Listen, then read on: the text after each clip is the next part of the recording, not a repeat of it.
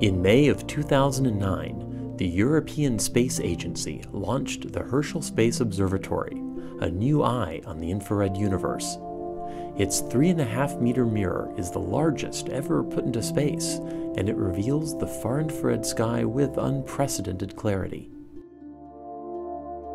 This early Herschel observation shows a patch of sky in the constellation Crux. Warm Milky Way dust at a wavelength of 70 microns glows blue, while cooler dust at 160 microns is red. Pushing to the longest infrared wavelengths, we now see from 250 to 500 microns.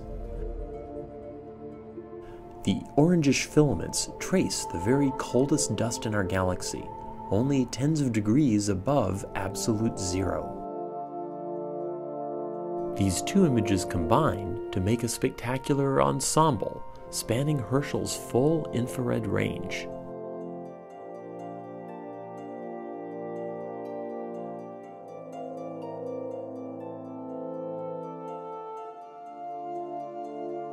NASA's Spitzer Space Telescope provides a strikingly different view of the same region.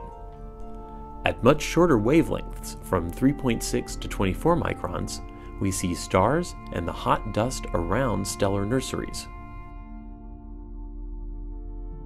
Herschel and Spitzer work well together to provide complementary views of the universe.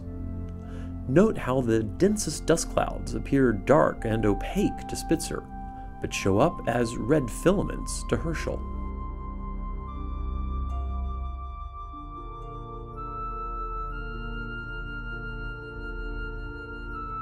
The combined Spitzer-Herschel image reveals the full range of cosmic dust temperatures, from the cold and red to the hot and blue. Together, these two observatories give us the most complete view to date of the infrared universe.